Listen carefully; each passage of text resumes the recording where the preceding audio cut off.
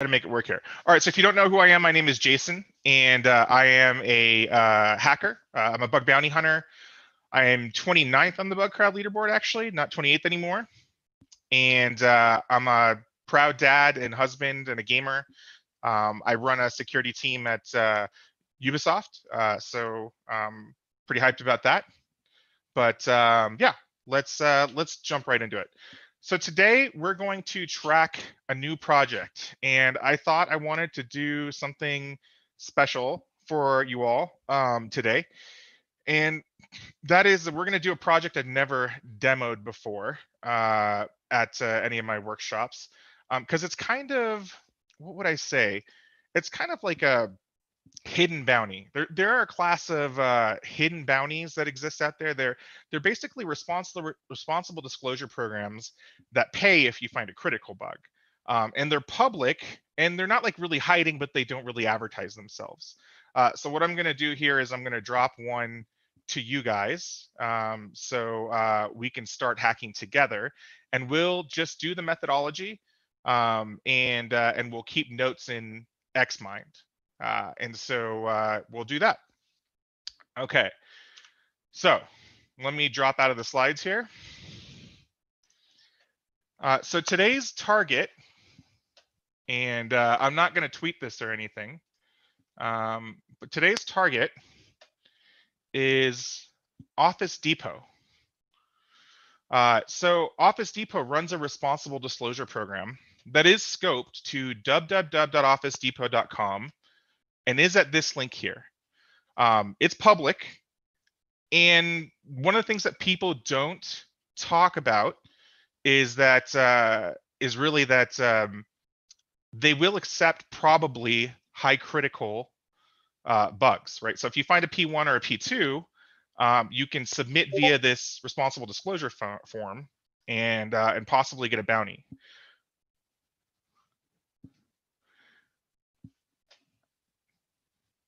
Yeah, people are saying that the stream is in the chat. The stream is just dropping.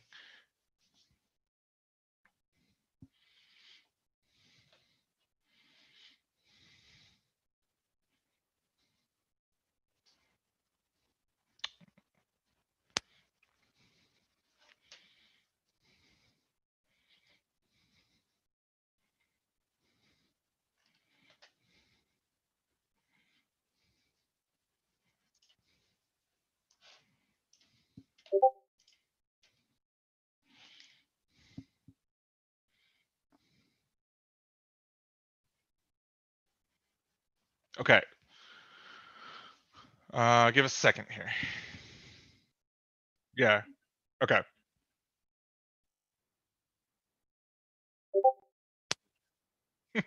Okay, cool. Okay, it's probably YouTube. So maybe switch over to Twitch, guys. Okay, so this is the program we're going to work on today. And it's Office Depot Office Max. And like I said, it's a semi-public bounty program. And you can see here that in their scope, these are the scope domains.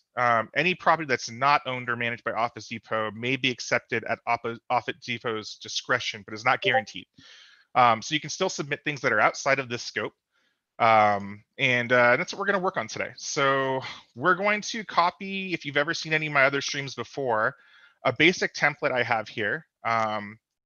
And this is how I track my work. So I use this program called Xmind, and you can download it. There's a trial version.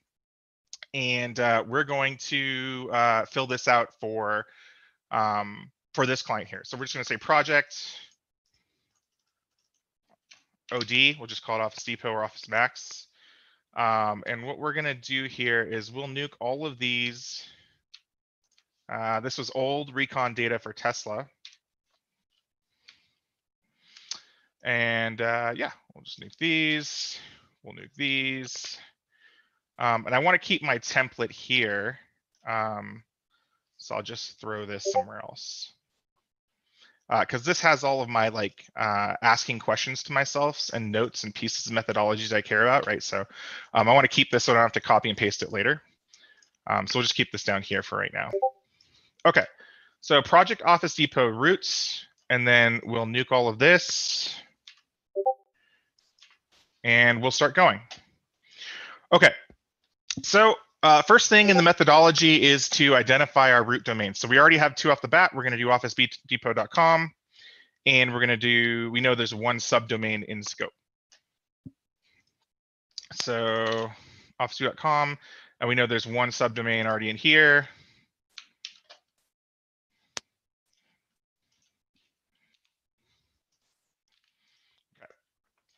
Now let's kick off some of the tooling here. Okay, so the first thing we want to do is start.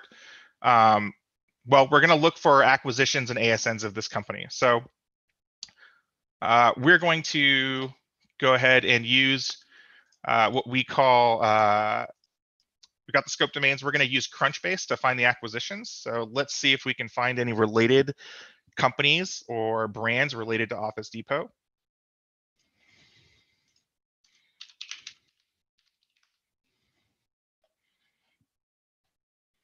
And let's do Office Depot. Okay, so Office Depot, 11 acquisitions here. Investors, acquisitions. Okay, so quite a few, but pretty old, pretty stale, right? So Complete Office Solutions was their last acquisition in 2017. So CompuCom in 2017 as well. Office Max they took over in 2013. So the older these acquisitions get, the less likely we are to really get a ton out of them. So what we're looking for is, maybe sub 2-year acquisitions to us, but they could be quite useful. So you can go to each one of these and open them in new tabs, and you can grab their main domain from here, which they'll probably redirect, but that's okay. So we'll just go to acquisitions and dump some of these in there.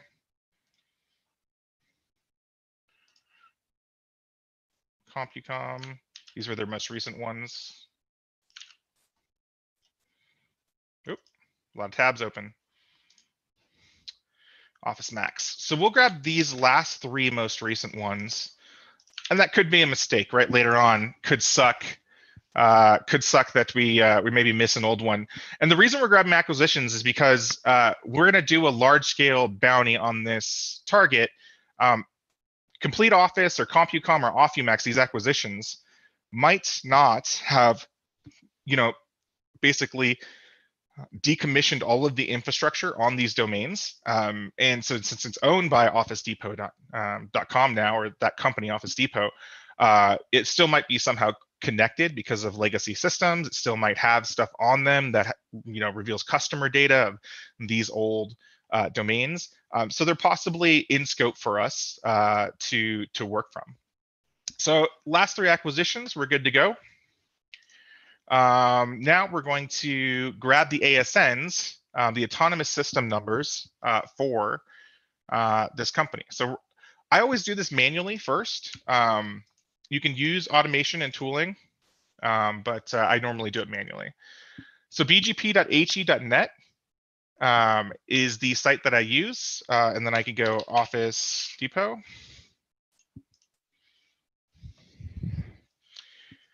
And then we have a couple here. So the autonomous system number is a collection of all of their IP, is a reference number for all of their IP space, basically. So if I click inside some of their autonomous system numbers, I can see these are their IPv4 IP ranges, right? It's just a reference identifier for all of their registered IP space. So we know AS14898 is one of their ASNs. So we'll grab this.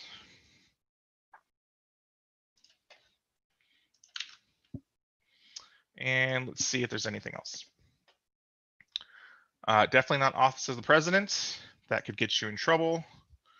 Office Depot AS number. I don't think that's what we're looking for. Doesn't have any IPv4 peers anyway, or references anyway. IPv Office Depot Europe. I cannot confirm or deny if this is a thing. We could Google it.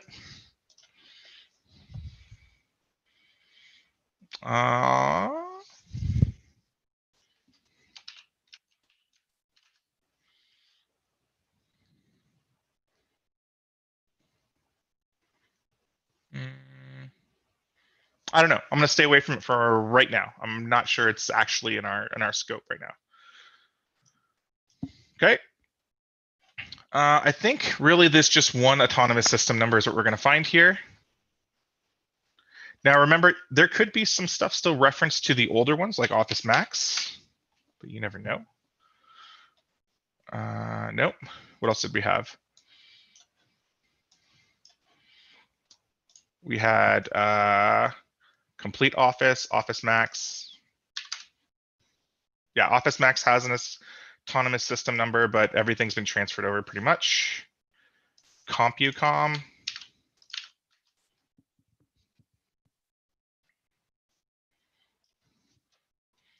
Let's see here. Does have some autonomous system numbers. Okay. So I'm going to grab this one. CompuCom system. So I'm going to grab these two. I'm going to put them under CompuCom. Even though we have a strict ASN category. And the last one was Complete Office. Let's check that.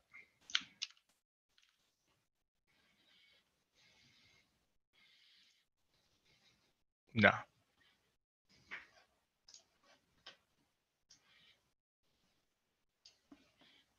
Cool. All right, so that phase is pretty much done. So now what we want to do is we want to run these. Right?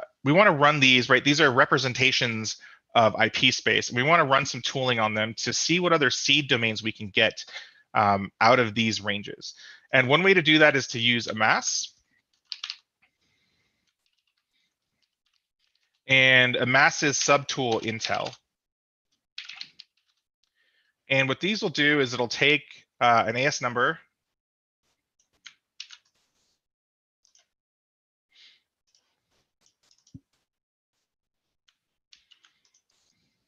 What the heck?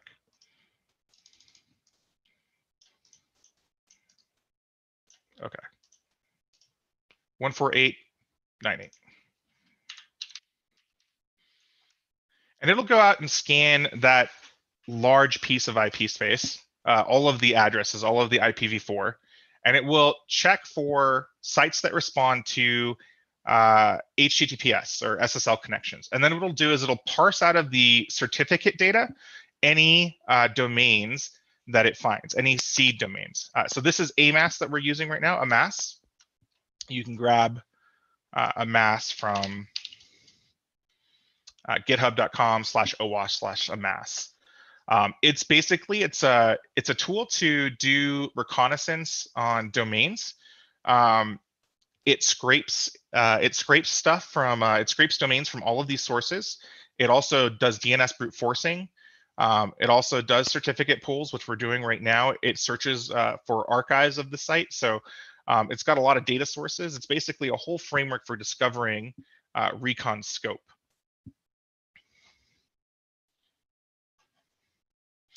All right, so while that's running, it's already started to give some back. You can see that inside of their AS 14898, we do have OfficeDepot.com, but we have several other things that are also in their autonomous systems now that are seed domains.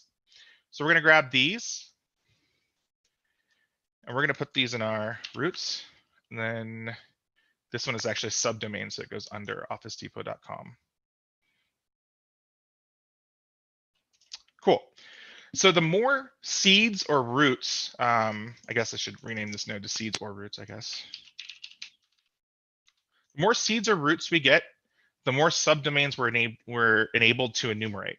The more subdomains we are able to enumerate, the more websites we're going to find. The more websites we find, the more chance we find of getting into their infrastructure via whatever, a web bug and server side, RCE or something, or service bug, default credentials on some service or something like that. So the larger we build this scope up, the better it's going to be for us. All right, got two more.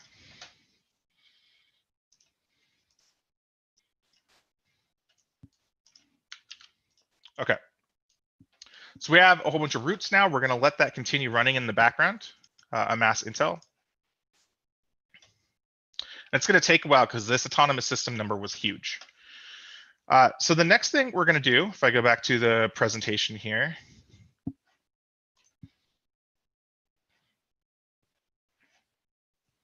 whoa.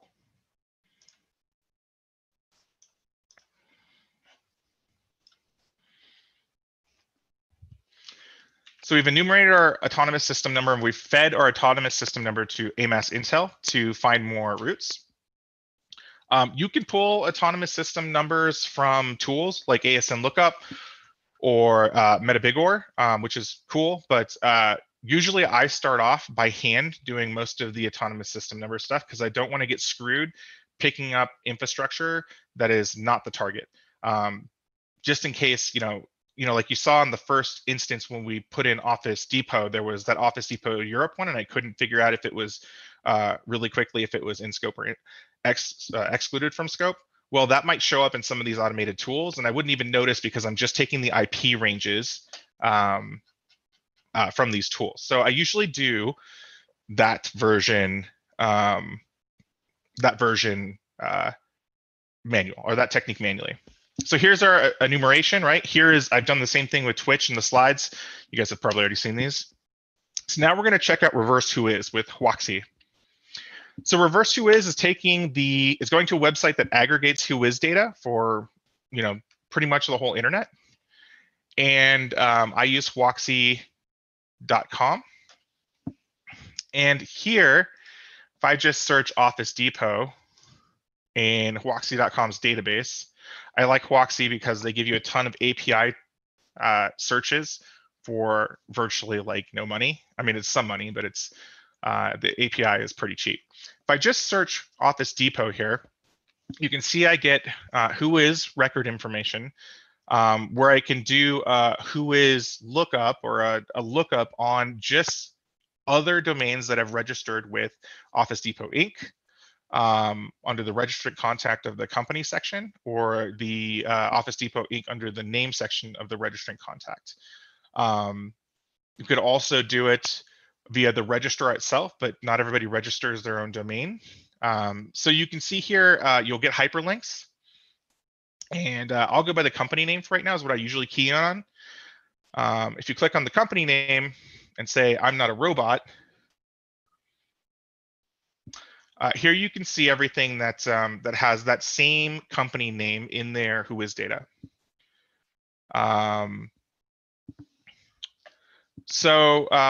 This is a lot of what I think is parked data, right? So Max Depot, depotmax.mobi, they're pretty much probably parking all of these domains.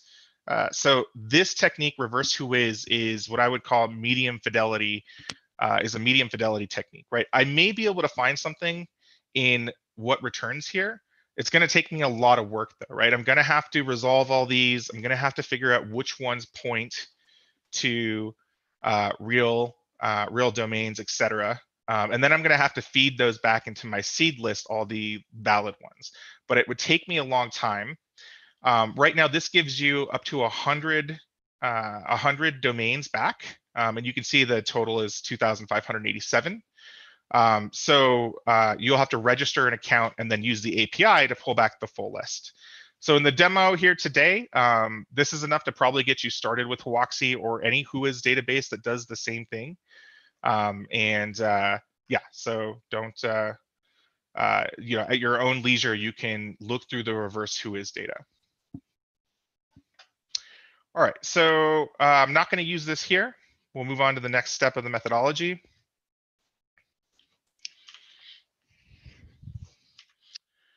You can automate some of this. Like I said, it's still medium fidelity data, but you can automate all this using the Whoxi database and the API call with a tool called DOMLink. I just did it manually, or you could do it with curl or whatever you want to do. but there does exist a tool specifically for Woxy that will pull down all this stuff. Okay, so now I want to find more seed domains. We're going to do some ad and analytics relationship mapping. So Built With is a site. Built With allows you to enter in anything here. Let's see here. You can tell I'm on this with my kids, right? Power Rangers movie, right? So let's search Office Depot. I think it's .com, right? Yeah. Okay. So here is OfficeDepot.com's technology data, which we're not actually interested in the technology data right now. We want the relationship profile tab right here. And what this will do is basically Office Depot or any site has a set of ad or analytics trackers that they're using. And when you go to this relation profile tab, it'll tell you all of the ad and analytics tracker codes or tags, they call them, that they've used that are on their main website.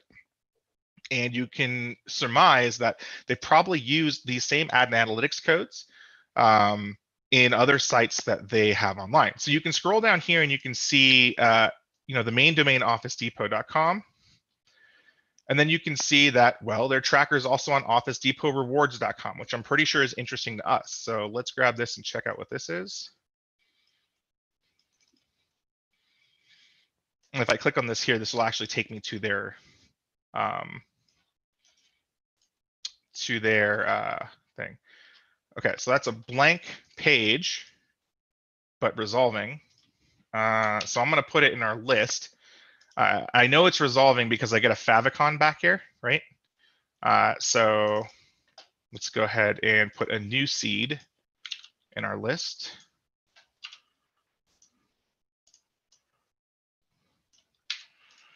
All right, let's also go and check back to see if anything else came back. Yeah, one last, school.com. They own school.com.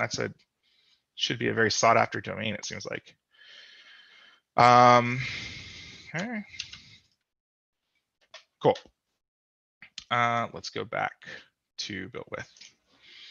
What else do we have that's using the same ad and analytics trackers that, yeah.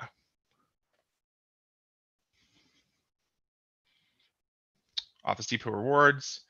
Elf Yourself, I have no idea what that is. Solutions.Office Depot, that's a subdomain. My Work Life Rewards, Office Max Perks.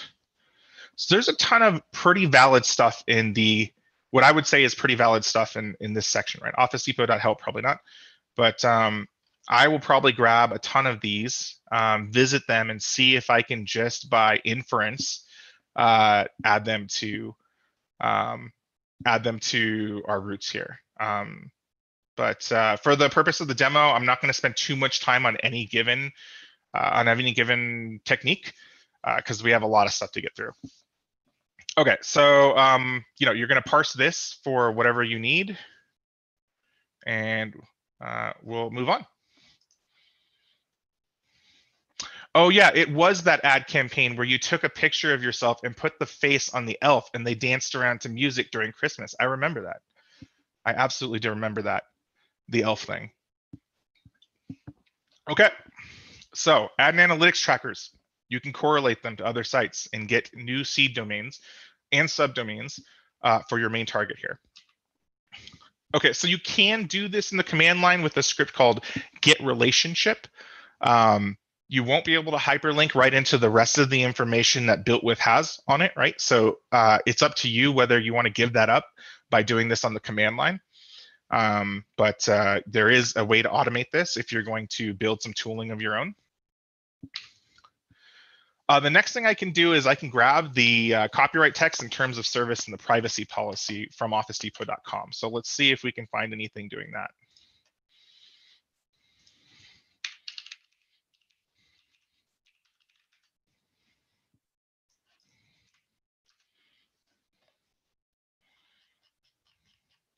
Just go down here, and we're just gonna grab this.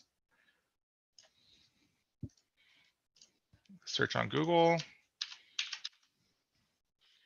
We're gonna minus out www.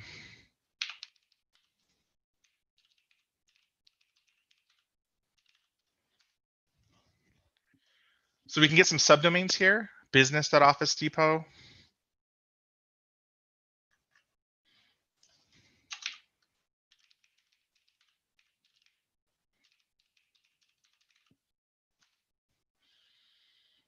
JB2 vendors. So we're getting mostly subdomain data here. We're not getting a bunch of roots. Here's one, login for all.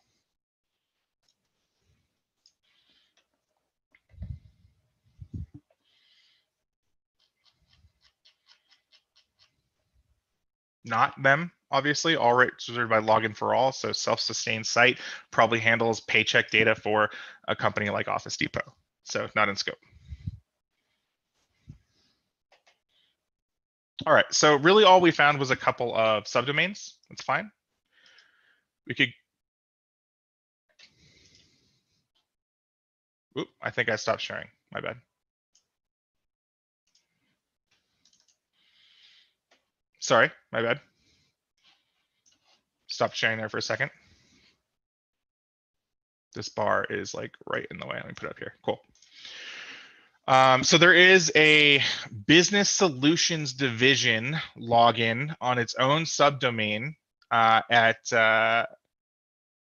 JAB2 vendors, which this seems interesting to me, right? Any login portal for vendors or partners or whatever is usually interesting to me. So I'm going to grab this just in case for some reason we don't get it when we do subdomain enumeration of Office Depot, and we'll put it there. Cool. So we're good there.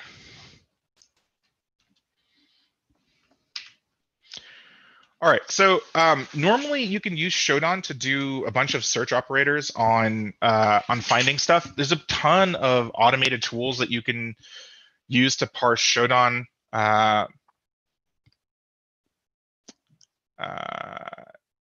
so I am not a Shodan master. Mostly what I do for Shodan is parse Shodan for subdomains, and I use automation to do that, which I'll show off when we get to the subdomain finding section. So yeah, I'm not going to do too much here to find the tech stacks and the relationships and stuff like that. You can find a lot of great stuff on Shodan. So the best primer I've seen for Shodan is actually Shodan's like books. Their ebooks that they have associated to how to use the search operators. So you can check those out. All right, so now the biggest part basically. So linked in JavaScript discovery is the first part of subdomain enumeration. So we have a bunch of seeds. Now we need to enumerate those seeds for subdomains. All right, so we're going to use burp for this first part. I have both burp 1.7 and 2.0 running on my machine. Right? I prefer to do this workflow in 1.7. And if you think about the benefits of 2.0, it's an updated scanning engine with updated checks, or moderately what they consider to be a better crawler, but I don't think it is. Yeah, so we're going to use, oh, I guess you guys want to use 2.0. Okay, we'll use 2.0, whatever.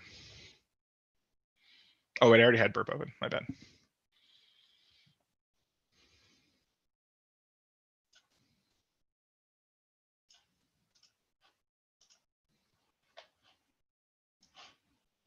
Okay.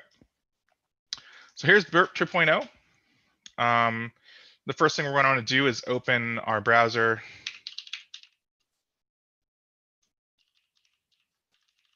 Go to the main page.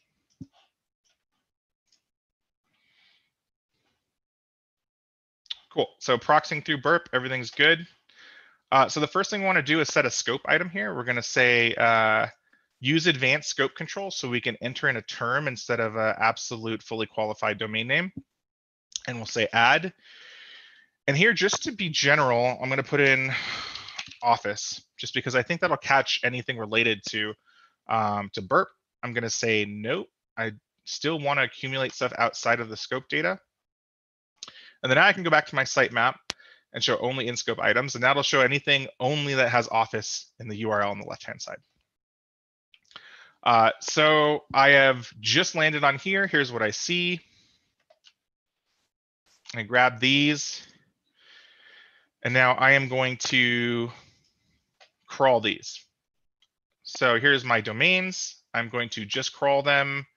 In the scan configuration for 2.0, if you go to scan configuration and select from library, I want the fastest crawler strategy, and I don't want the crawler ever to stop because of an application error. So I'm going to apply those two policies. And then I'm going to add a resource pool of a lot. And I'm going to say, I'm just going to give it 100.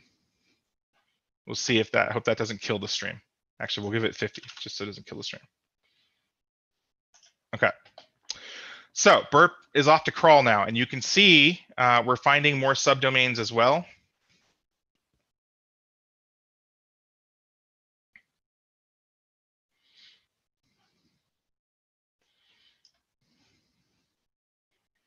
And if you go to your dashboard, you can kind of see where you are in the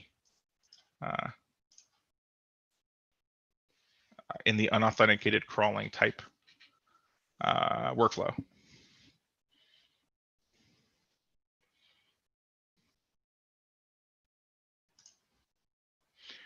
So this will give us some subdomains, maybe some new root domains, but everything that's linked on these sites we'll begin to see. It also gives me some kind of red issue here. Okay. So later on, I will, I guess, walk you through what I use in burp. So I use a couple of extensions. I use Flow, so I can always see what's going on with burp. It's just, it basically is a logger for all the tools. There's Flow and Logger++.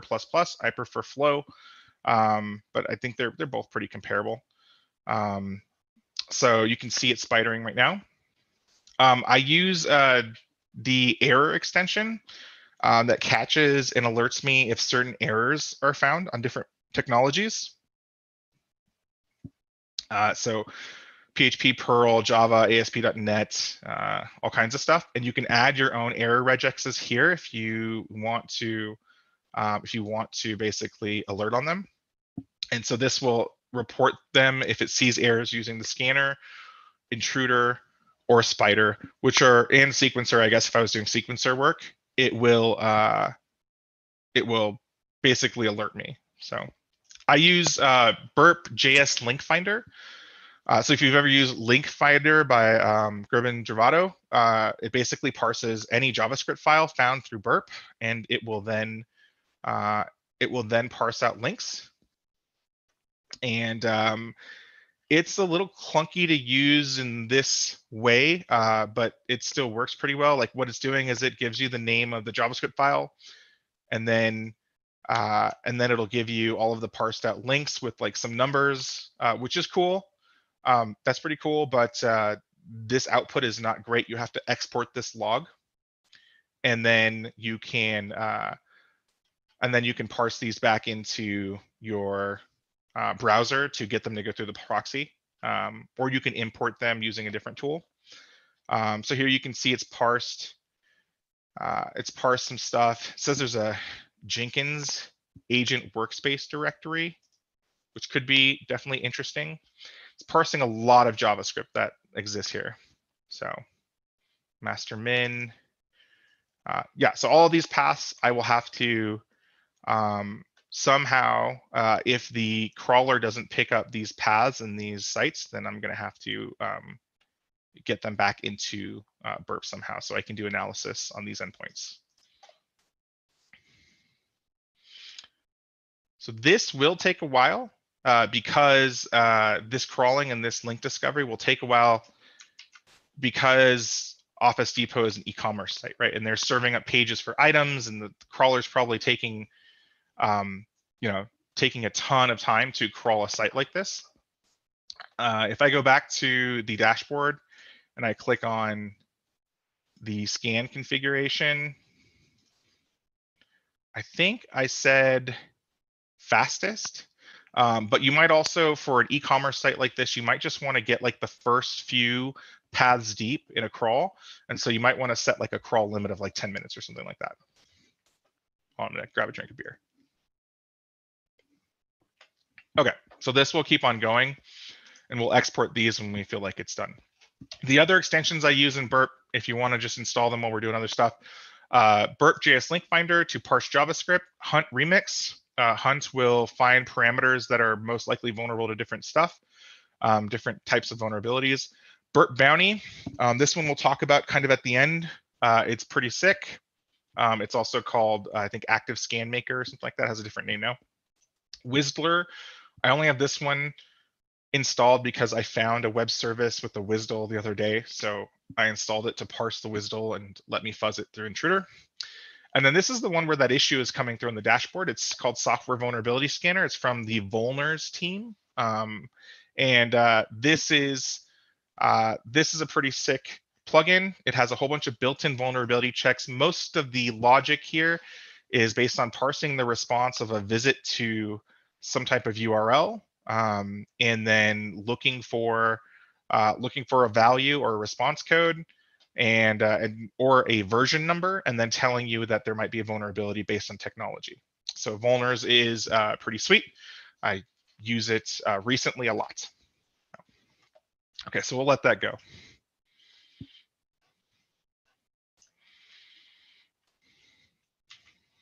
Okay, so this was the same example with Twitch, right? I opened up Twitch. Twitch had a lot of stuff.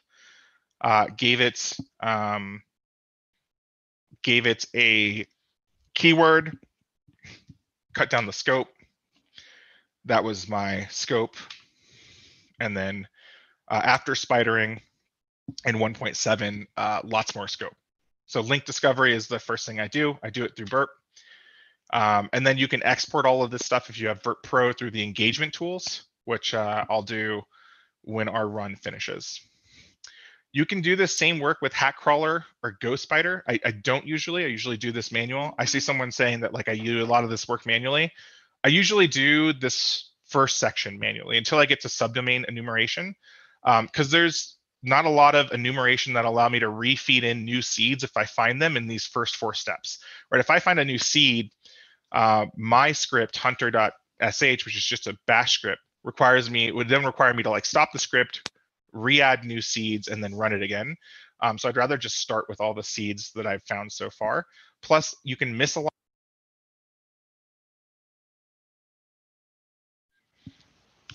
Plus, you can miss a lot of stuff if the ASN enumeration is off, or you can start scanning stuff that you're not supposed to.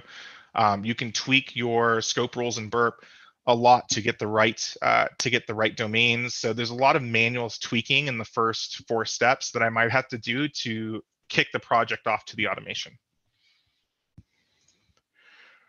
Okay, so what else can we do here? We can analyze some JavaScript automatically. You could see that that one of my Burp extensions is doing this, but it's focusing on parsing JavaScript for endpoints, not subdomains. So there's 2 tools that you can use: is a subdomainizer and a subscraper to do this, and you can point it at your JavaScript files, and it will parse out subdomains and cloud services that might be associated, and it'll also try to find keys for you. I have this currently disabled right now in my automation, but a general way that you would do this is you would go to Burp, and you would go to your targets, and they're already starting to be spidered. And let's see here. We can search.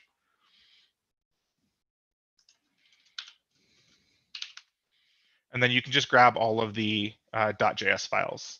And so you can click these. There's a lot because it's not being like sorted and unique. You can grab these, copy the selected URLs, and then you would then run Whistler or subdomainizer on all of your JavaScript files. Now, there are some things like Hackcrawler that will, if you could feed them these domains or these URLs, then they'll find JavaScript files for you, and then you could feed those JavaScript files to another tool. You could do it either way. You can do it by just copying out a Burp, or you can grab some automation to do it. Okay, so subdomain scraping is the next section. I'm pretty sure you already know kind of some of these tools. So we're going to go over them really quickly.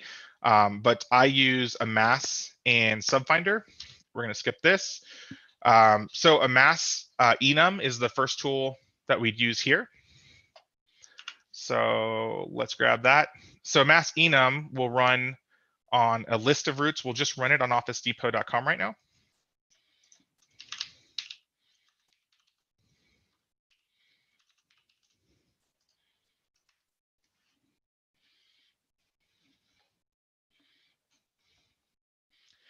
And this will go out to all of these sources: Census, RobTex, Wayback Machine, Netcraft, Security Trails, CertDB, SSL Spotter, and try to find references for subdomains of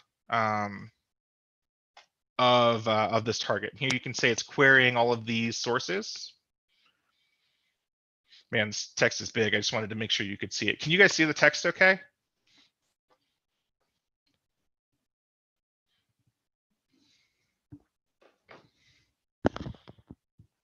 Cool. All right. So we're finding a lot of subdomains. That's good. Is this good so far? The training okay? Walking through the tools and kind of the methodology from the beginning? Is that kind of what you guys wanted, hopefully?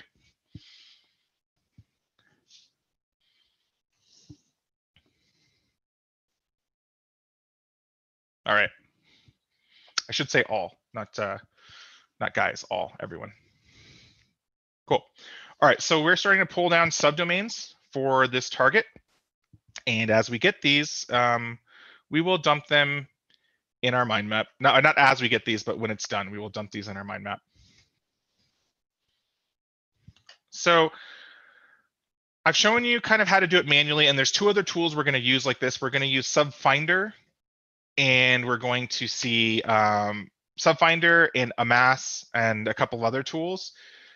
They're all command line tools, so you can just run them as a command line person, as a command line like using the command line, right? So it's not much different, right? All of them have some kind of syntax, and you drop in your root domain, and it will go find subdomains from different sources, right? So I don't know if I need to go over all of them, but I will show you, kind of what a recon framework looks like. So if I go to here, I have a script that I've made. It is what I call a tier 4 framework. It is just automation at its easiest, but it's called Hunter.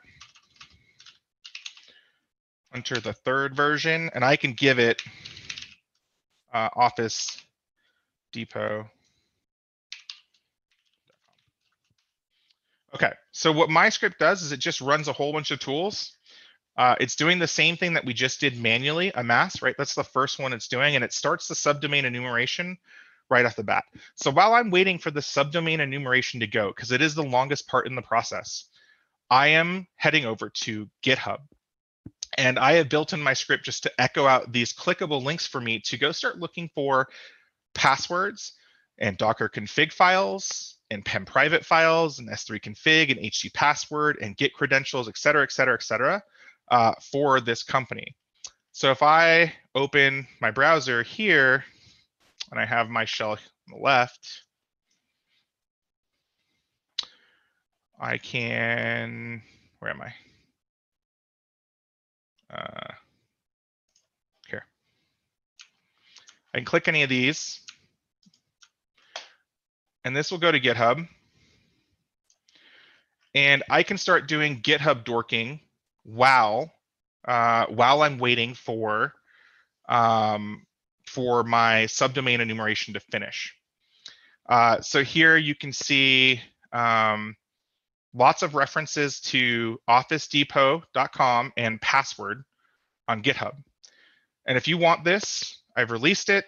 They're just like text strings, right? It's not like a tool that does anything for you. You can just hyperclick them out of your terminal. They're on the next slide. So where's the slides? They're after subdomain enumeration somewhere. I don't know, there's somewhere in these slides, Jesus.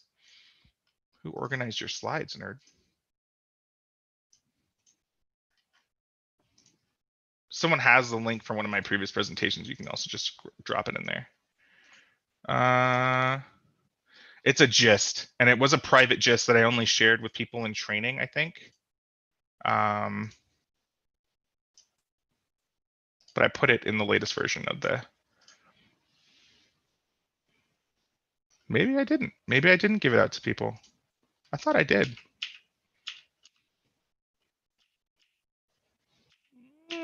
Okay, let me see if I can find it and give it to you guys. Hold on.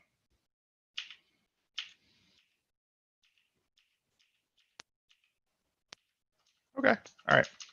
Hold on, I'll give it to you guys. I'll drop it in the chat. One sec. I'll do it on a different monitor so you guys can see all my secret GIFs or GIFs, whatever you want to call them.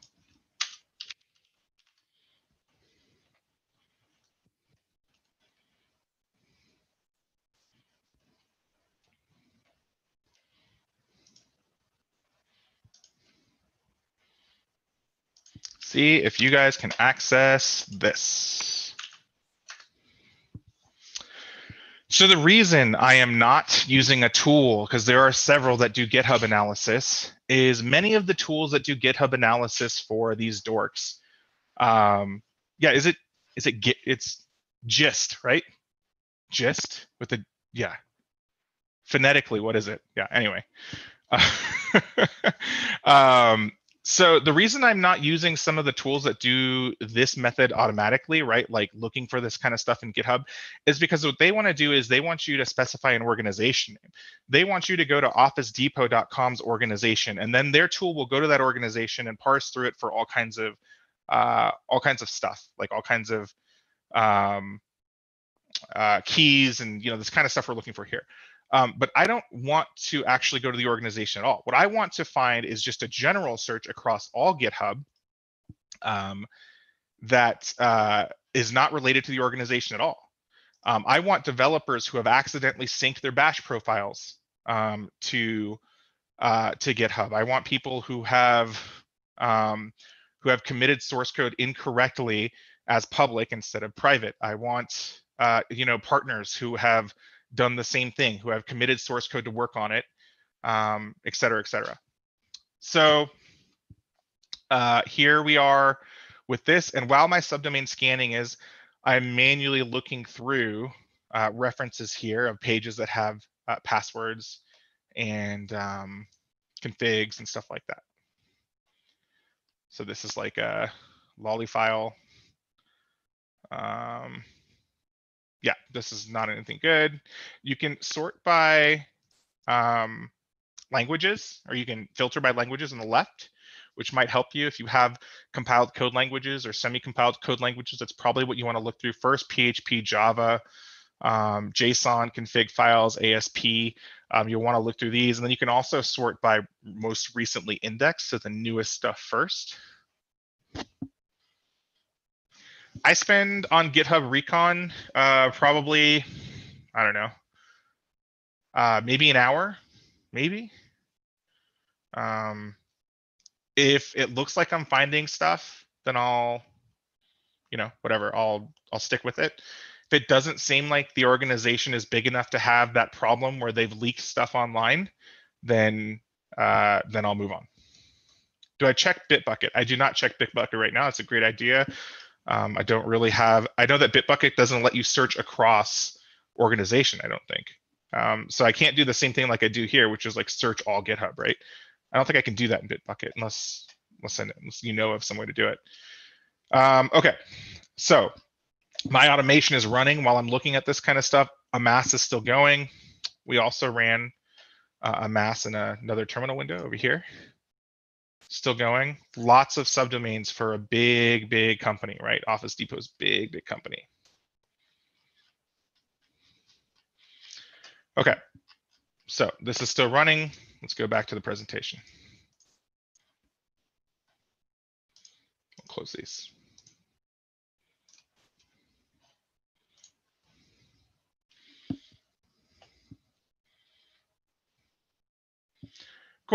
All right, so Amass, when it finishes, it'll give us a table that'll also let us understand more of the infrastructure separation of OfficeDepot.com, like where all of the infrastructure lies, what autonomous system numbers it's broken up into.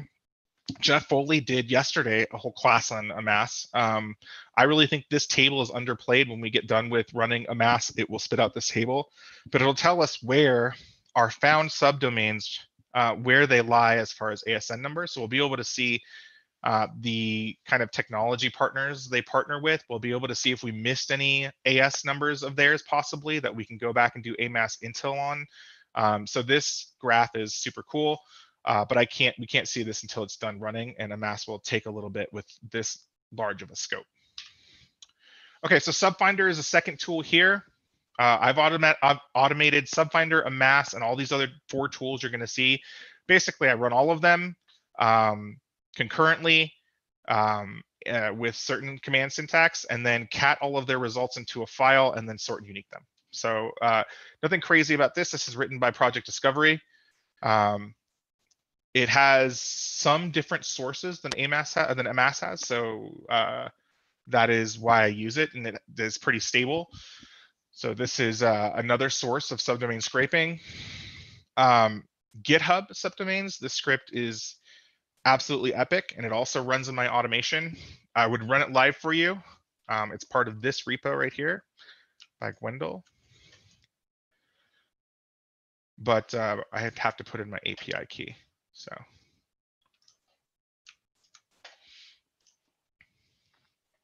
So this is GitHub search. He has a tool, like a whole bunch of tools for GitHub, right?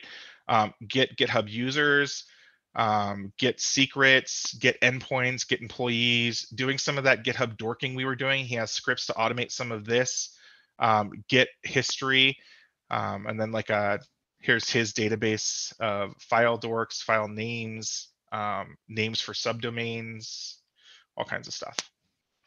I'm using right now GitHub subdomains, and what this will do is it will go out to the GitHub API and search for my root domain, and it'll find all subdomains in that source code, similar to what we were doing, just on the site. But now it's parsing out, instead of looking for secrets, right now we're parsing out subdomains.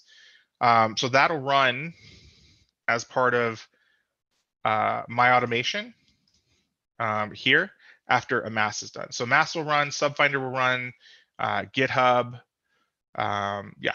So how often do you run your hunt script on a target during the course of hunting for bugs? I mean, usually just once. I'll run this, I'll get the subdomains, and I'll start looking at the sites. So yeah. Okay, so let's grab what we have from Amass in this window, since we ran it on its own.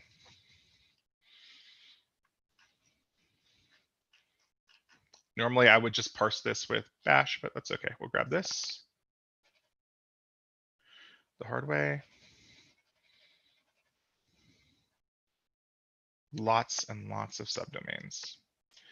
Okay, we'll take what we have so far.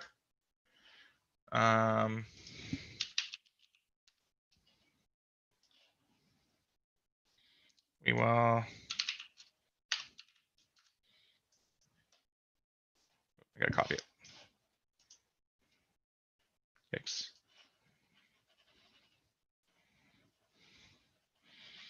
You could also just do this from the output file, but we haven't finished it yet. So I'm giving you guys kind of like a half-baked version.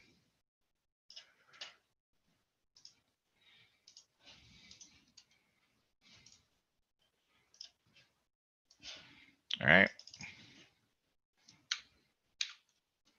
We'll call this OD subs. Okay. We'll cat OD subs. And then we don't want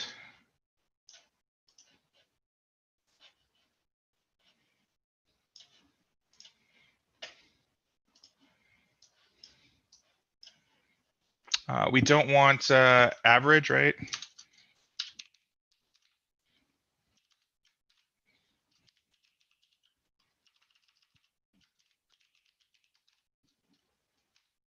Anything else that would muddy up this output? I think that's it.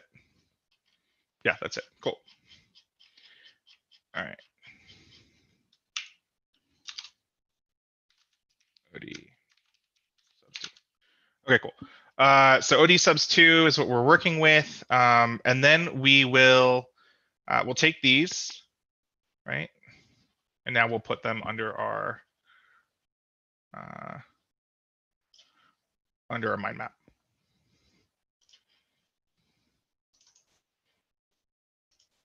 Okay, so we're in Office Depot.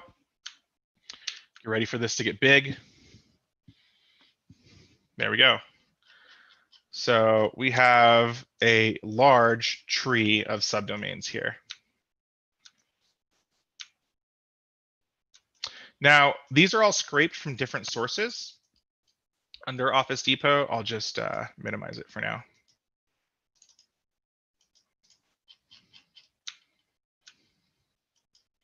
If I can find the minimize button, geez.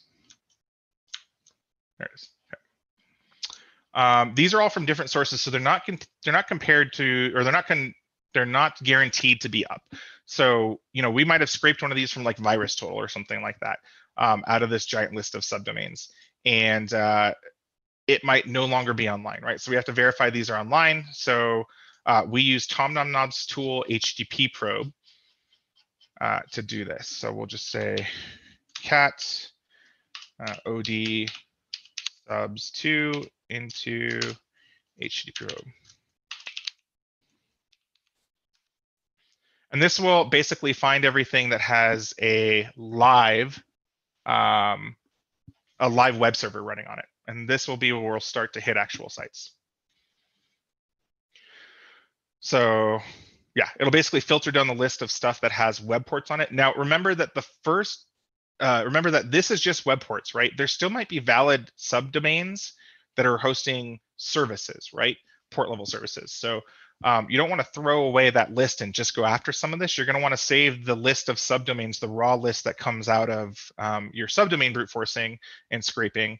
You're going to want to save that to do port scanning on, because indeed, some of them might resolve still and have service level stuff on them. Right now, we're mostly we're looking for websites. So what I'll usually do is in my project, I'll say that here. Oh, is that what I did? Yikes. I'm an idiot. I put them under, oh yeah, there you go. That's right. Office Depot.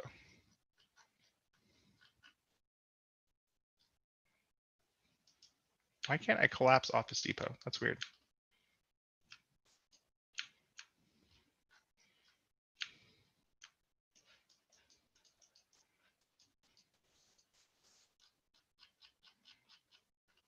Usually you can collapse this node here. Oh, there we go. Cool. I don't know why there's not like a button there. There's usually like a button like there is here. Oh well. Okay, so under Office Depot, we have a ton of stuff. But actually, I'll separate this into, I'll say raw domains.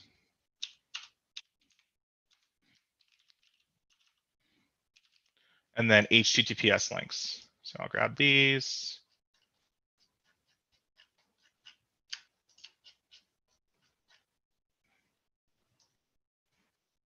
Throw them in there. Okay. Let's see how we're doing with, okay, so our subdomain finding has finished. Another option instead of HTTP probe is HTTPX. Yeah. I just use HTTP probe because it's what I'm used to. I don't really know the benefits of HTTPX by project discovery yet.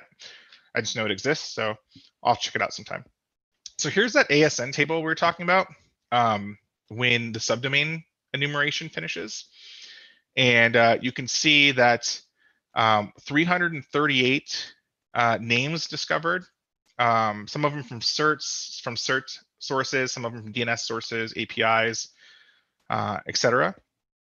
Most of their infrastructure looks like it lives either in Amazon or this Office Depot ASN, which is indeed the one that we did earlier. We did AMS Intel on this. I don't see anything. I don't see any autonomous system numbers that we missed here. They're using Salesforce for one of their sites, Oracle Cloud probably. Yeah, a lot of Amazon, a lot of stuff still hosted on Amazon infrastructure. I don't know what the fuck this is. James Tower media design. Yeah, cool.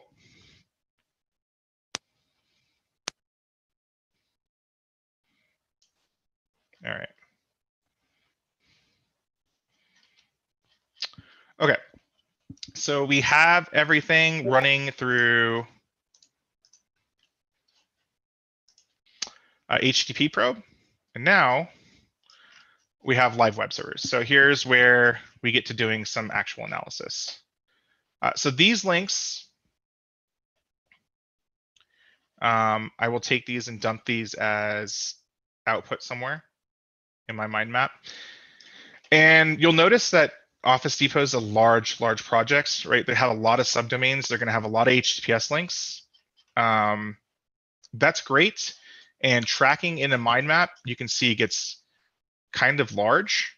In some cases, when the project gets too large, I'll use a spreadsheet, right? Like spreadsheets are actually pretty easy to track all this stuff in as well. This one is getting on my nerves a little bit. So, maybe I would switch at some point. But yeah, who knows? Okay, so we're going to say HTTP probe.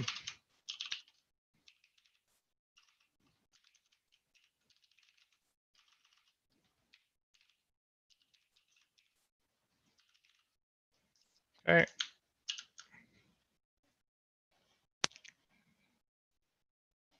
All right. So now there's two ways that you can start analysis from doing your recon, right? Oh, we've done a piece of all the recons, right? So we've done subdomain enumeration with AMAS, with a mass. We've piped it through HTTP probe to get HTTP links. Now we could go off and do other things, but the automation script or the framework that you're running with, like my Hunter script, is still running a mass, and it's going to run 3 other tools. So we're just going to, I would normally start looking at some websites while this is going on, while the automation is still kicking off. So now we have, the regular Office Depot running through burp. Close this. And usually I will grab like, I don't know, 5 or 10 sites at a time, and I'm just going to start eyeballing these. You can do 2 things at this point. You can start going to the sites manually through a browser and just start, hacking them, right? Like a lot of people ask, like, oh, what do you do with all this recon data? There's no magic trick. Just like fucking open the sites. Open the sites in a browser, start hacking. There's like no magic trick to this. The way I track my work is I just fill these with orange if I'm working on them. And grab these, and then we'll put them through my browser and we will start hacking. So I have a Chrome extension here called OpenList, and it just allows you to paste in these links and open them as tabs. You'll see that they're automatically parsed through burp here. You can see us start to build out more of a site tree, more of a dashboard and sitemap. And then we can just start going to these. Many of them will redirect to the main page, right? So we don't really care that much. Okay, so Office Depot, business.officedepot.com is not the main page. So I'm going to keep this one. Images, don't really care. Custom error message. Access denied. It's a web server based error, I believe, it looks like, not like a cloud proxy. So I might want to do content enumeration on this. Business.Office Depot. Yep, want to do that. It's not the same as this site. This is managed print services, and this is business. This redirect to the main site. Business Solutions Division also want to do that. That's their ping identity page. So it's a subdomain. It's a subdomain that is using a service by ping identity. This might be actually a vulnerability. This might be a subdomain takeover for ping identity. Not exactly sure if ping identity is takeoverable.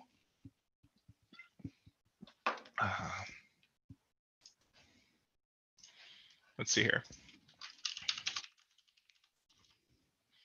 Can I take over XYZ?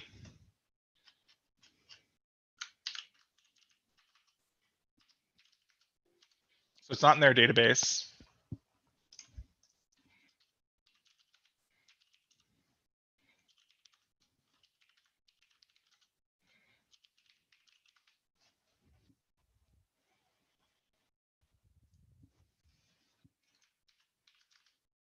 So can I take over XYZ, the site I was just on? I'll go back to it. Is a database of services like Akamai and AWS S3 and Bitbucket.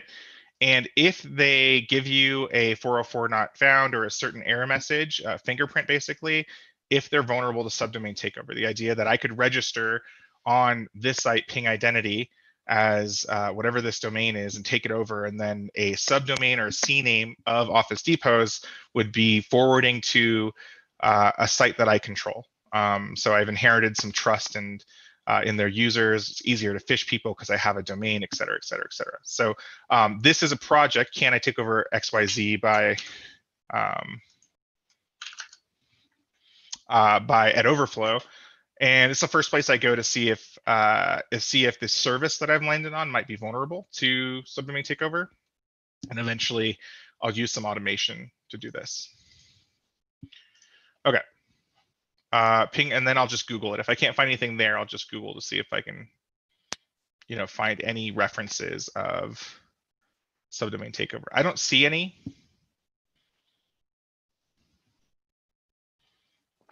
So we'll just table it for now. Put a pin in it. Keep it up though. 404 not found. This is an application error message, so I'll do content discovery on this. And same thing, I'll probably do content discovery on this. So let's see here. So we're going to work on business.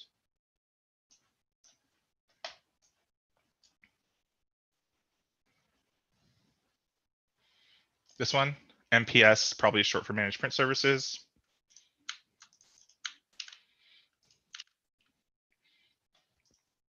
And then we will grab our methodology. I'm going to collapse this.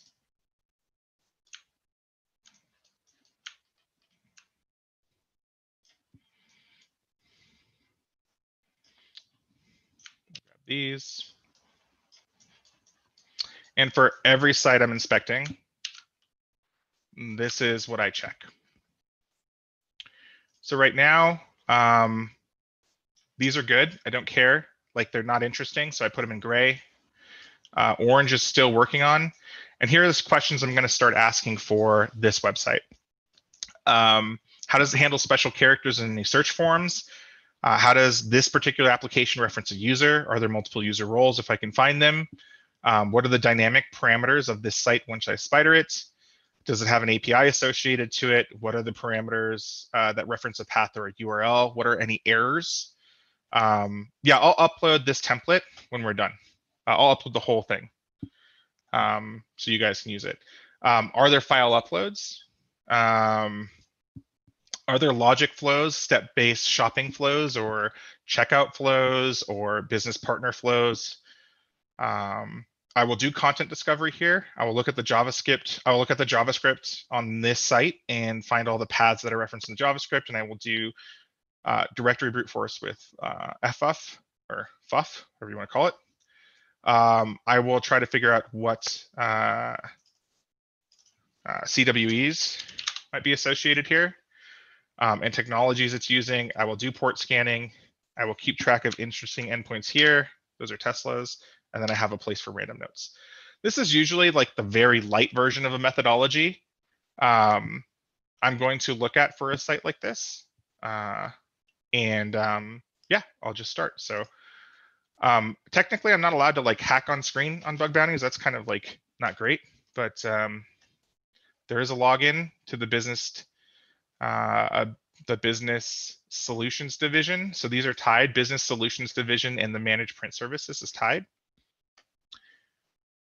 Oh, this looks good. Managed print services. Why do I say this looks good? People asked me this on Twitter the other day. They're like, why do you say that looks good? I don't know. I just have a feeling. Like, this is a custom coded login form, right? Which means it's probably custom code. It doesn't look like any framework I've seen in the past. The design of it is kind of simplistic, meaning they didn't put a lot of time into designing it, meaning it's probably not a managed service. If I go to view source, last time looks like it was updated was 2009. So this just gives me like, yeah, it looks like a 2000s login, right? So this just gives me old and probably vulnerable to a whole, class of shiz. Also, here is their S3 bucket. Cool, good story, bro. I'm not going to try to break into their S3 bucket on stream. And all you have is a form here. Let's see here. No reference JavaScript? I don't think so. Nope. Nope, cool. Yeah, so I'll do content discovery here first on dca.officedepot.com, or I'll do this at some point. I'll also do content discovery on this domain, and I'll probably do it after this first slash and after the A. I can use my extension, my built with extension here to kind of see if this is a CMS. I don't think it is.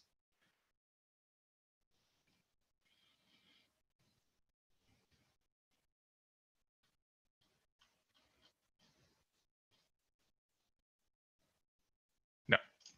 Cool. So custom site. There's a whole bunch of other things that are getting linked here. There's some PDFs. So yeah, I will spider this site.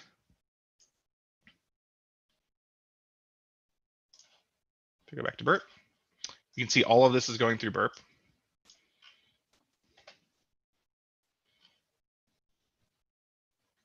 And we are on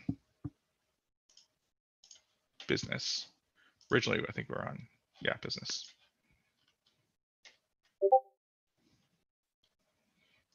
Okay. It's already in scope because of our wildcard scope rule. We will scan, we will crawl, we will do scan configuration, we will do no more than 10 minutes, and we will do never stop via application errors. We will add 50 threads to that crawl. And so business will be under our targets. It's right here. And we're currently crawling this right now.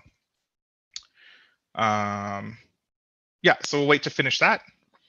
The crawl will pick up most forms or managed, so like most dynamic pieces of content. You can see here that .do is a dynamic piece of content here that we pass data to. Yeah, and then we'll fuzz the shit out of these, basically. Okay, so let's get back to the presentation.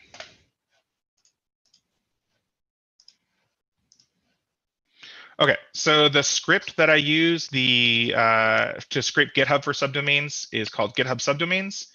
And then I scrape Shodan using showsubgo, which is another tool. And you'll have to have keys for both GitHub. You'll create a GitHub API key. It tells you how to do it in the documentation for this repo. And then you'll need a Shodan API key to parse subdomains from Shodan. And I run all of these in sequence in my tooling. Subdomain scraping from cloud ranges. This is enabled in Amass using this service called bufferoverflow.run or bufferover.run. This is the idea of going out to the cloud ranges and trying to find stuff in AWS, GCP, and Azure by parsing all the extensions for every HTTP site. In fact, Ben dropped a new service that did this kind of analysis. Yeah, so I can't remember what he called his domain. Yeah, he just did a talk of it at the Red Team Village, and they have a new API that you can call to pull down cloud-based enumerated subdomains, which is pretty cool. I wish I had it in the slide. So you can use this URL here with our domain and pull down subdomains that Sam Erb did. He did a DEF CON talk last year before, on scanning the cloud ranges and finding subdomains for your target. But so we don't have to do all that manual work that he did. He created an API for us. It's included inside of Amass. It's one of Amass's sources. So you can either use this by itself as a curl call, or you can just use Amass, and Amass includes bufferover.run. There it is, recon.dev. Okay, so subdomain brute forcing. I use Amass for this. You can use Amass enum/brute/your domain. That's cool. I'm not gonna do that on stream because brute forcing takes forever. So we won't do it on the workshop. Shuffle DNS also does brute forcing. In fact, this is what I used for a long time. It is a wrapper around mass DNS, and it's written by the project discovery team. I used it a lot in different areas. So, okay, so what file do you use when you're using these brute force tools? I have one on GitHub. It's linked in the slides, and it's just a giant list of subdomains. It's many millions of lines, some large number of lines. Because we have a multi-resolver, because we have tools that use many resolvers to do this now, like mass DNS or like shuffle DNS, it doesn't take too long. Probably to run my all.txt file, it'll take maybe 10-15 minutes to do it. I think I'm just guesstimating on something like Office Depot. So there's also some other word lists you can use, not really relevant for us right now. There's the idea of scanning for deviations in the names or alterations or permutations. This is things like looking for dev.company.com or dev1.company or dev2 once you find a given name at the top. These are also handled by Amass, so you don't really have to worry about them, but it's good to know that it does this for you. Yeah, if I were to scan off this box with mass DNS, it would hurt things. So, okay, so favicon analysis is new for this version. I took it out of my workflow, and then I just recently added it back in. So the idea of favicon analysis is kind of like what we talked about before with the adder analytics tracking, right? Every site that is, in this case, on this slide, we're looking at Tesla. In a bounty context, they use that little favicon icon for Tesla, and it's like the little T, right? The lightning T. And yeah, so you can use a couple tools here to scan ranges, IP ranges, to look for the favicon icon. You could scan cloud ranges, but also you could just hash this favicon and do a search on Shodan for that favicon hash.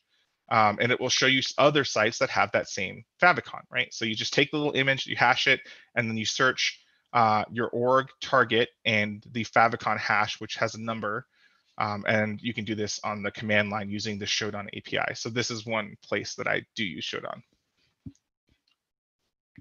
You can also, this tool, FabFreak, also has a whole bunch of fingerprints based on common technology favicons. So Spring Boot and Slack have the Slack icon, and Spring Boot has an icon for itself. You can scan across IP ranges and look for that favicon hash, and it will tell you if that site is one of those technologies. So this is really helpful, like if they've changed the default application path and you're using some tools like Nuclei or something like that to go out and scan a whole bunch of URLs.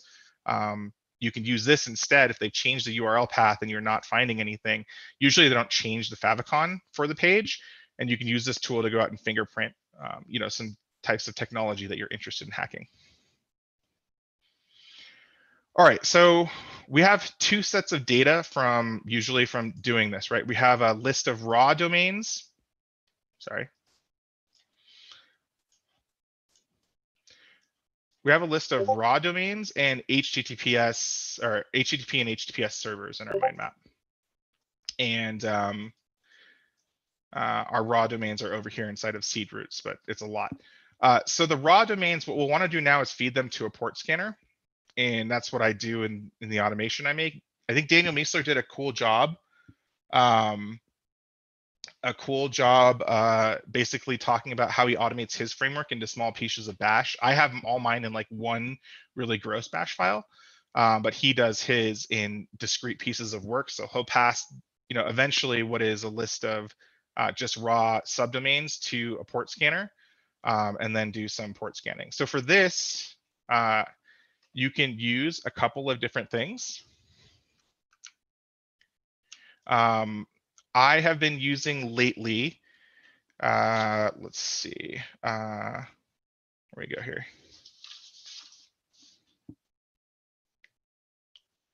I have been using DNMass. So I go here. DNMass, what it'll do is it'll wrap around mass scan. So normally you'll have these subdomains, and that's great that you've enumerated all these, but you want to do a port scan now of them. The only problem is the fastest port scanner, at least in my opinion, is mass scan. And mass scan only takes IPs as inputs to its tool. So DNMass is a wrapper around mass scan that allow you to scan domains, which is useful. So you'll feed all your subdomains to DNMass, and you will port scan them at a very fast rate.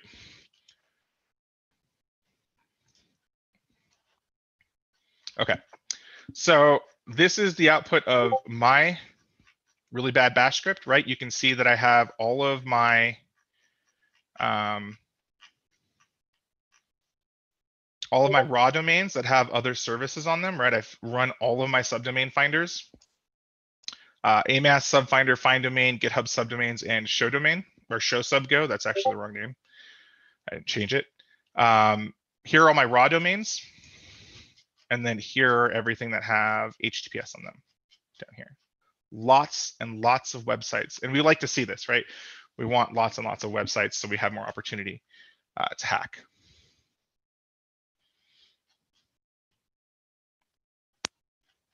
So some people talking about port scanning in the channel, and that Nmap can do scanning just as fast as mass scan. I think that's a myth across most that like got kind of perpetuated on Twitter, right? People were saying that you can use the min rate flag and the max retries in Nmap to make it just as fast as mass scan. That might be true for one domain, but when you feed in a list of domains, Nmap is just slow. Like, so I have done port scanning for, probably 10 years now. I'm like 100% positive mass scan beats it. It's a rewritten TCP/IP stack. It's closer to the kernel. It is just a faster solution for it. Oh, RustScan. Yeah, RustScan. What did RustScan do again? So talking about new tools.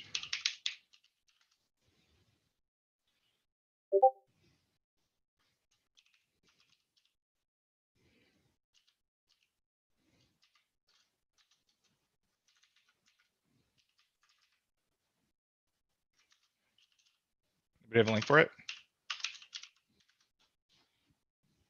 Yeah, here we go. So I did tweet about it. Oh,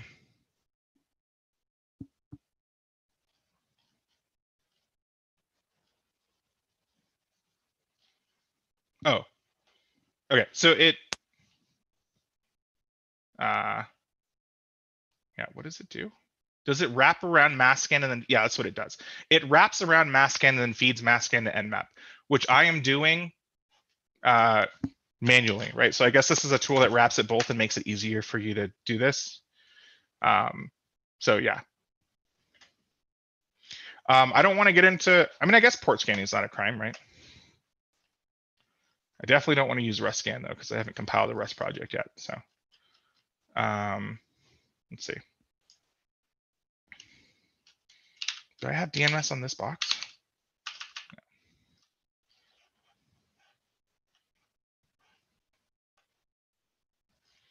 Yeah, I mean, it's a wraparound 2 tools. It's pretty cool that you don't have to write that yourself. But I have to do Rust, which I don't have the environment. So yeah. Okay, let's see here. Where are we? We have half an hour left. So yeah.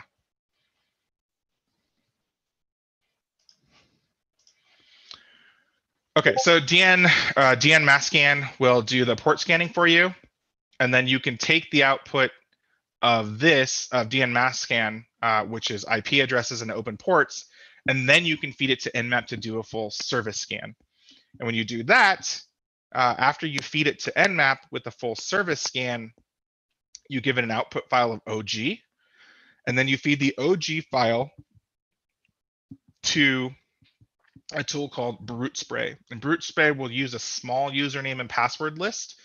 Well, it doesn't have to be small, but I use a small one to brute force basically services that have credential logins like FTP, SMTP, SSH, Telnet, MySQL, et cetera, et cetera, et cetera. So yeah.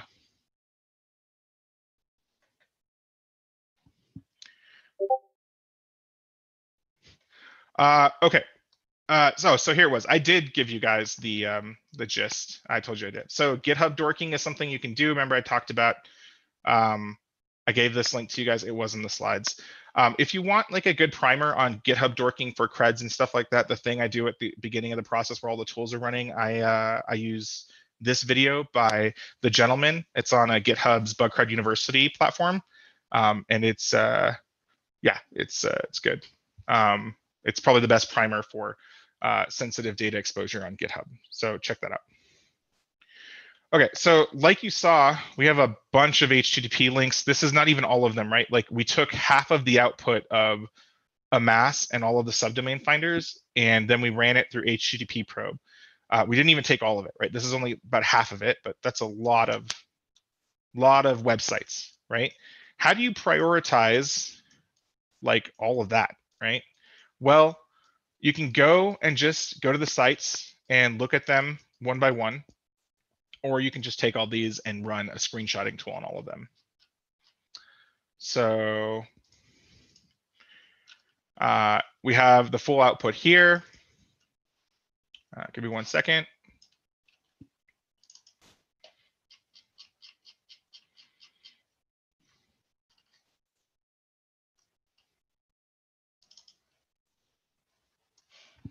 Okay.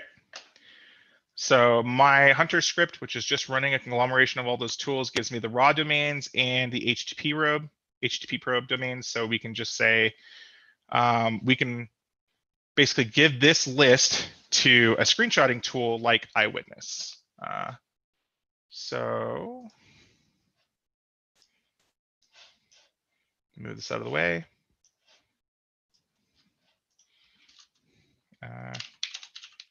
Reason I do some of this stuff off of my screen, just to be honest with you, is this is my actual testing box. And if I go into wrong folders, I'll disclose private programs. So like I'm taking a terminal off screen to look at like some of the stuff, the folders I have in my box for some of the tools.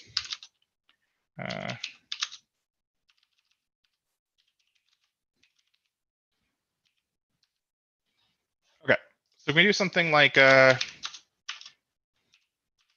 tools Eyewitness, and then we can do like Python 3, make these bigger.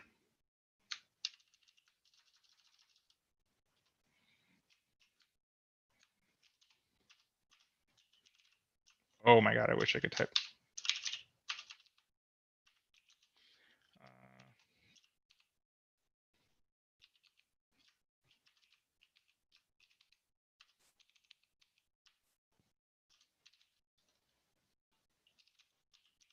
Python folder, okay.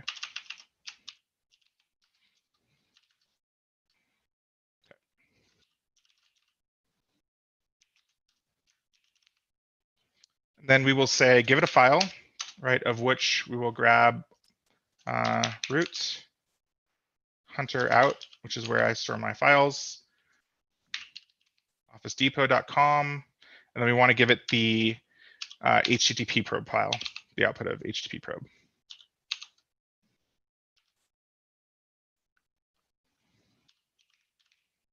TXT. And then we will say,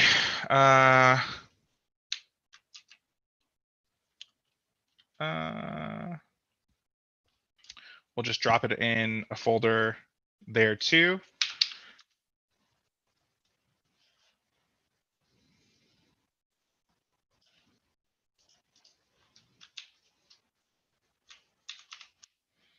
And it's going to take a while, but that's okay. We'll just call it iWit. And then we'll do -- web. And we'll say max timeout. I'll just keep the max timeout the same. See if that works. Cool. So this is iWitness. This is going to go and screenshot everything that we have in that HTTP probe file. If we refresh this folder, you can see it created a folder called iWit. And then you can just go see that it's starting to screenshot a whole bunch of tools. So this is a way on pair downing your analysis. And you can automate all this, right? Once you get that HTTP probe file, you use that file to feed a whole bunch of other tools. So this is going out and trying to screenshot everything. You can grab this. I can grab this iteratively just to show you, like, same kind of general process.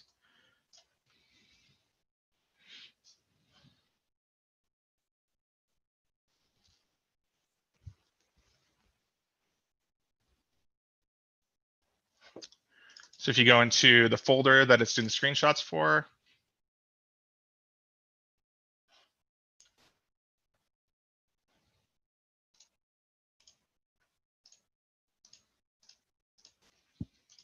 hold on one more second, I grabbed the wrong folder.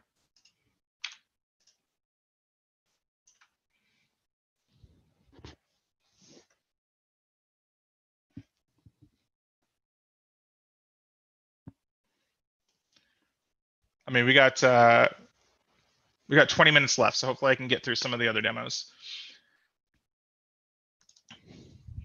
Okay, so here you can start to see, it'll just screenshot some of these, and I'll use the same methodology that I did before, right? So you can see the domain as the photo name, BSD SQPD8.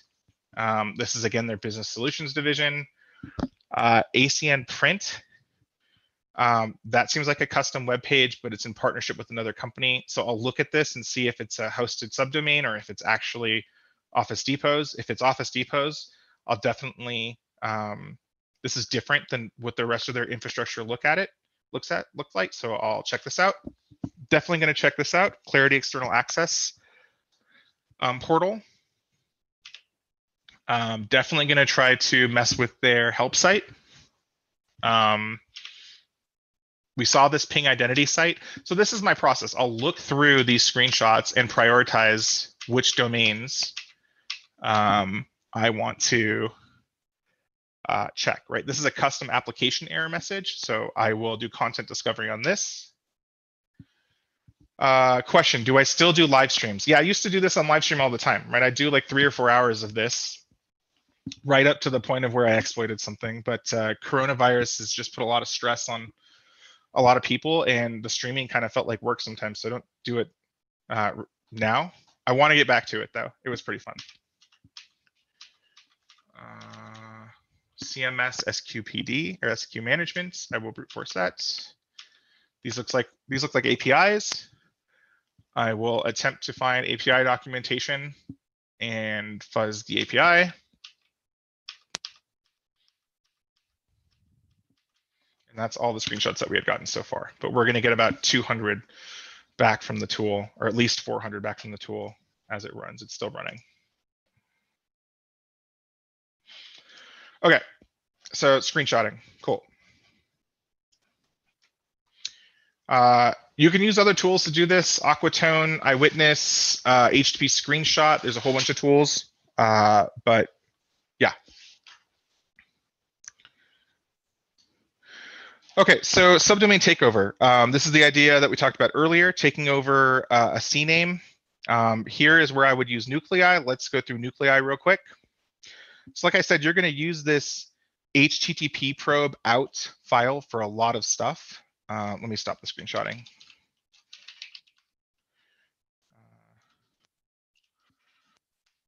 And let me grab my notes here. So you can do something. Nuclei is a tool that is a scanner, basically a scanner that looks for CVEs, login portals, interesting pages. It's by the project discovery team. I should talk about it, I guess. It has the most subdomain takeover.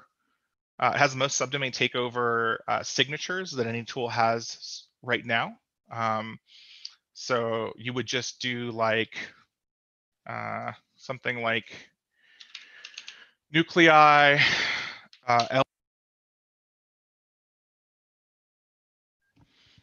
L for list, and you'll do like the folder roots, Hunter out, Office Depot, HTTP probe. So give it a list, and you'll say the templates I want to run is let's look at the GitHub page. I think the template is, if you go to its templates section, it is called subdomain takeover. So you grab this and you say everything in subdomain takeovers, and then you can give it an output, but I'm not really going to give it an output right now. And this will attempt to find all of your signatures on subdomain takeover. So this will run.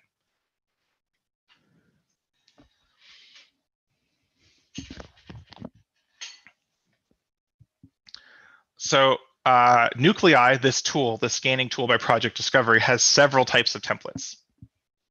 One we're looking at right now is for subdomain takeovers.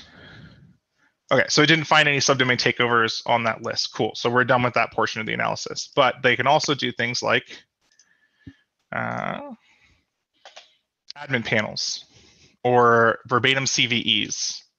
So this could get me in trouble.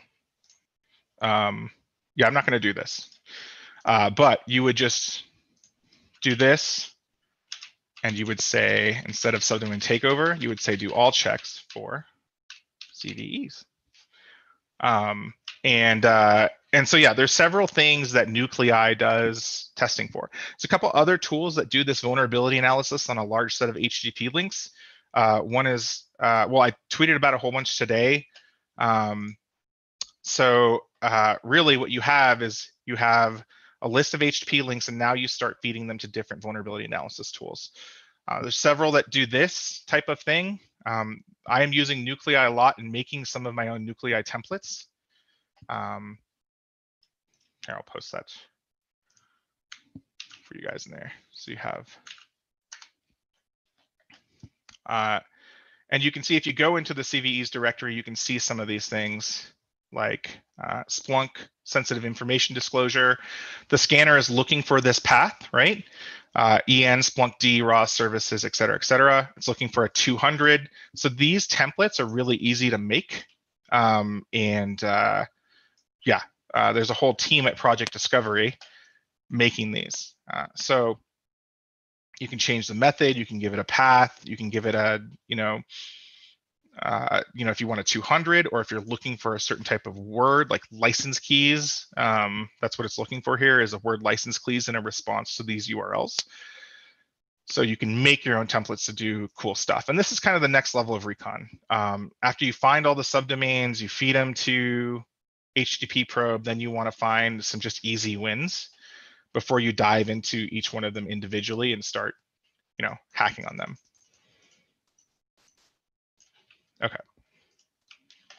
So what else do we got? Okay, so some automation stuff. Basically, any of the tools that we've talked about, or even the tools that you write yourself in like Bash or Python or something like that, if they don't support some notation that you like glob notation or range notation or something like that, or they're unthreaded, or you can't distribute them, there is this tool called Interlace, written by Michael Skelton, that'll help you do some of this. That'll help you do things like thread a tool. So Nikto, for example, is one of these old school, but still being updated, tools that looks for CVEs on a domain. And it's not threaded. And so you can feed it through interlace. You can say interlace-TL, all of your targets, and then say you want 5 threads, or 50 threads. And then the command that you want to thread, which is nicto and your targets and an output, and then it'll thread your tool for you.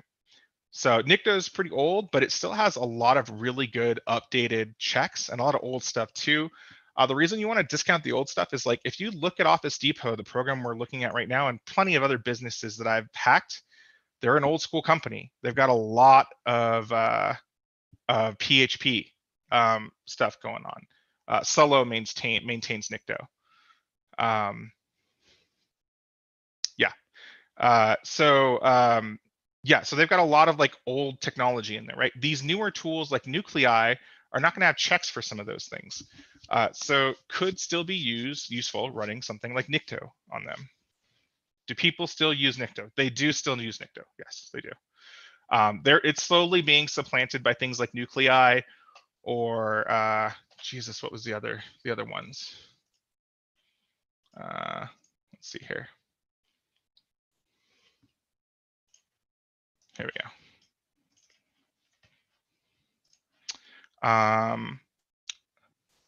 So slowly being supplanted by things like Go Fingerprint, which was released by Static Flow and Nahamsec at the beginning of the week, or at the end of this week, or the beginning of DEF CON.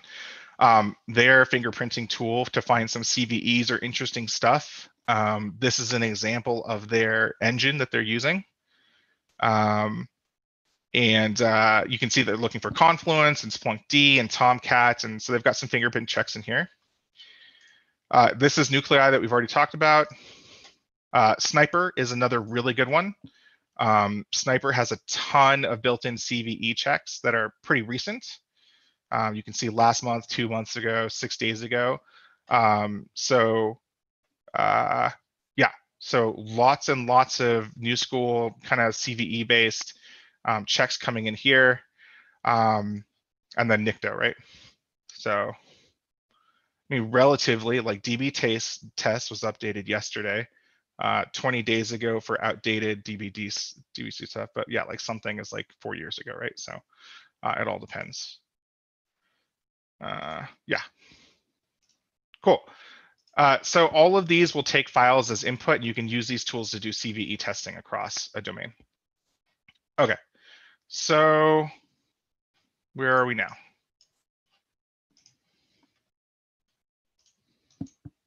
Oh no, did I close the presentation? That'd be bad.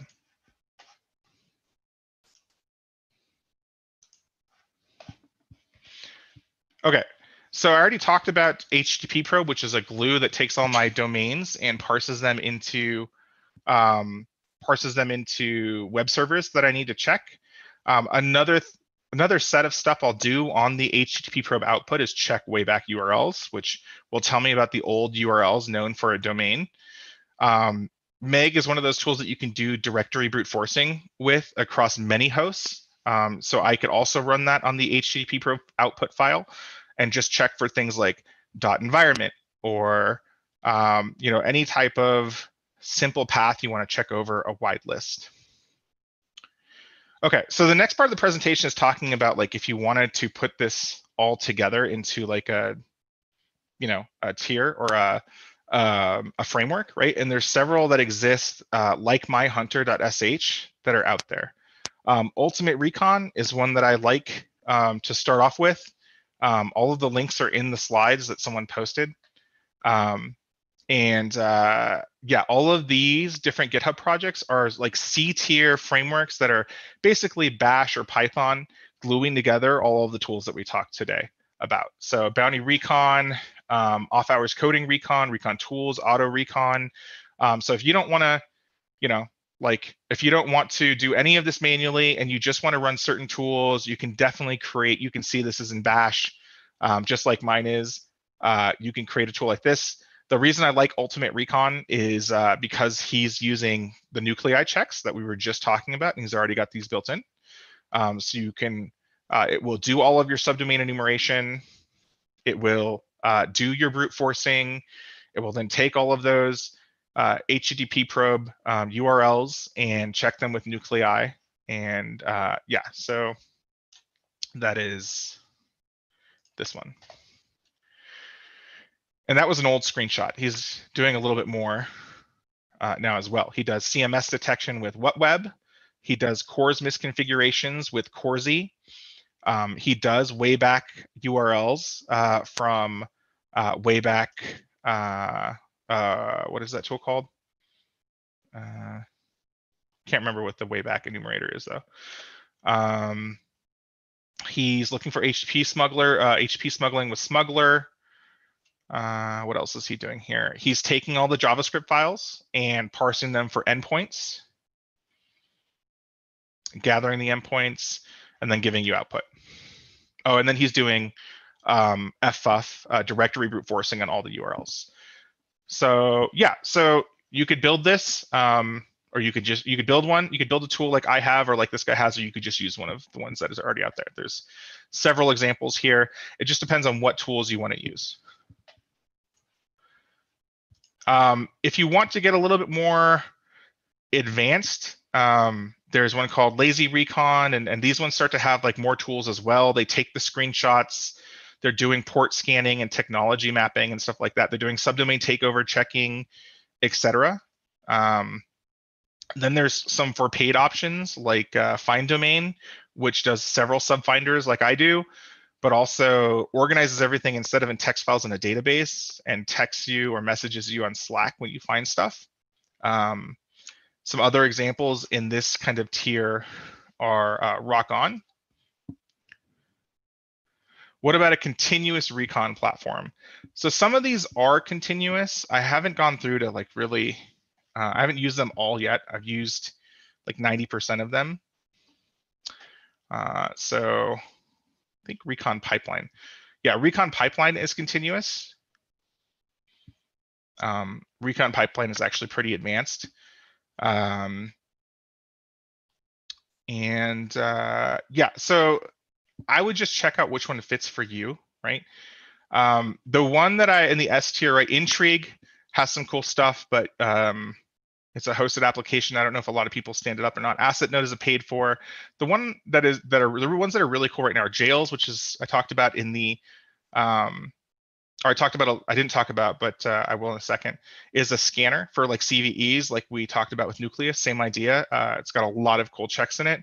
But the two that I've used really recently that I really liked are Asmedius and Reengine. And so these will abstract your recon into a GUI, into a web GUI, and you just give it a domain. And if you have all these tools installed and you set it up correctly, it will do all your subdomain enumeration, it'll do all your technology profiling, it'll do your port scans for you. You can download it, et cetera, et cetera. So like Reengine is probably one of the more advanced ones, I would say, that's open source and free. And then also inside here is like Bounty.offensive, Hunter Suite. Some of these are for pay subscription model ones. Yeah, so be careful. Some of these engines are not used to the kind of command line tools that they're trying to cron up or something like that.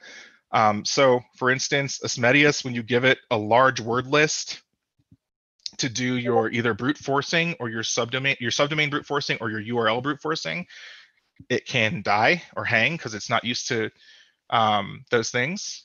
And then Reengines, sometimes the same idea. I gave it a scope of something like Office Depot, which is super large, and it crashed, and then I had to restart. So, and then we talked about nuclei, and that's it. So that's the recon methodology. I did talk about someone asked me like, what did I use for burp, right? So when I'm actually digging into the sites, what am I using? What extensions?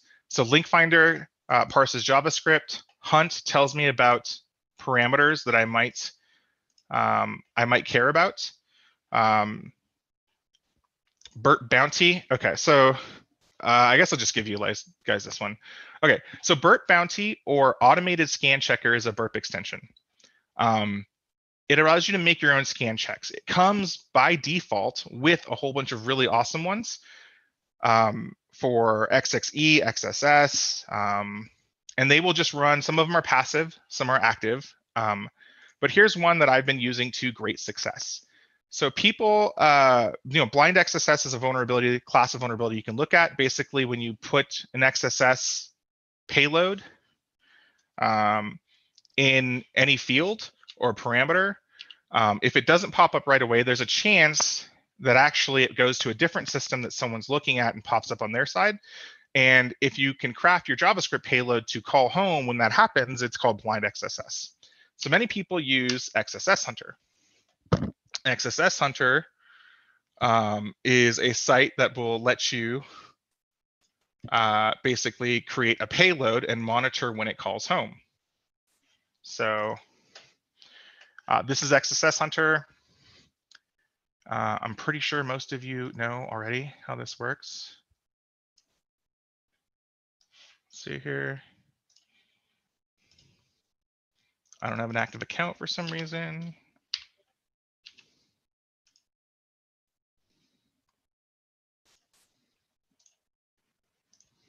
Okay, I'll use my buddies.